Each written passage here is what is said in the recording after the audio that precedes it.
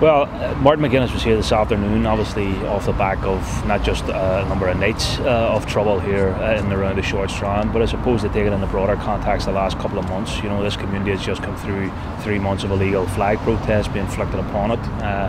Countless breaches of parades, commission determinations in relation to law and order flag protests and ordinary run-of-the-mill protests.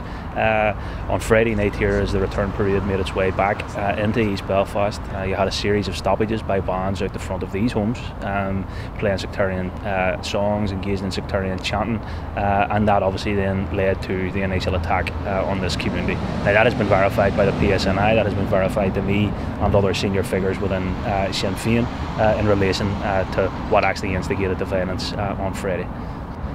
Last night there was obviously an upping of the ante with 5 blast bombs being thrown at these homes in Strand Walk, and you can see here, and I've showed before, the nature of these homes. They're adopted bungalows primarily for people with disabilities, for elderly people. After the petrol bombs and blast bombs last night, we had to install a number of hoses here in order to try and help protect the homes, because obviously there is issues here, not just in terms of the veracity of the attack, but also the attacks, but also in terms of access from the emergency services as well. So, I mean, I suppose the reality in the summer of 2013 is this is no way for people to live. People shouldn't be forced to live like this. Not least, I have to add, pensioners in our community, you know, the most vulnerable in our community, the people who we hold in highest esteem in our community and have come through, you know, too many years of conflict in this community. So, you know, it's high time that this area was no longer seen within loyalism, within unionism, as its whipping boy, because it never has been, and I don't think there's any appetite for it to allow it to be that now. But in order for that to stop, we have to hear a clear message from not least the First Minister to say that that's wrong, say the attacks on this community are wrong and need to stop. The First Minister took to Twitter very, very quickly on the 12th of July to blame this community and to demonise this community. I think that was very, very irresponsible. I think that showed poor judgment on his part, and I actually think it stands in stark contrast to his complete silence in relation to 3 months of flag protests, 2 UVF attacks on this community. So what we need to do, as I've said, is we need to sit down, we need to engage, we need to hold those leaders within the Orange Order, not least Mervyn Gibson, who is a church leader just 2 minutes up the road. He's a neighbour of these people. He has a responsibility to these people as a neighbour to ensure that his words aren't as inflammatory, aren't as dangerous, and aren't as reckless as we've seen and heard from him last week. Well, I came to Short Strand because I went to the Ó'Donnghaile area on Saturday, and I wanted to come here because obviously the people of Short Strand are a small, isolated Nationalist Catholic community, and they bear the brunt of all sorts of problems and difficulties every year. Not just 1, 2 or 3 parades, but dozens of parades, all of which create huge tension in the area and provide opportunity for those who wish to further heighten tension to attack the homes of the people who live here. And on my travels around, I've seen the evidence of the devices that were thrown into the area by loyalists over the course of the last couple of days. The children are running around with them in their hands. Obviously the device has exploded and they've got the remnants of it. So it's an intolerable situation that it calls out for an agreed way forward on the whole issue of parades.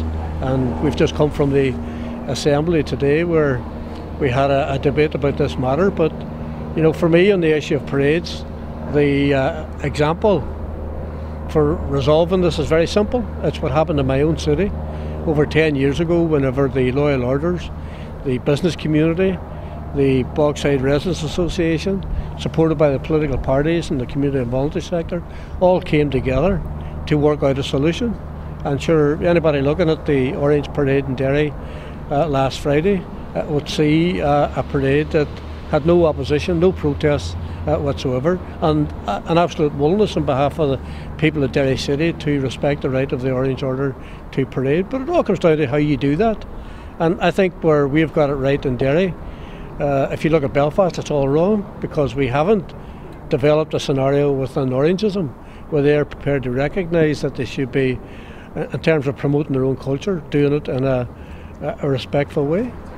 You know, last Tuesday myself and the other 4 party leaders in the Assembly agreed a statement which talked about the need for people to abide by the determination of the Parades Commission and to be involved only in peaceful approaches to the marching season.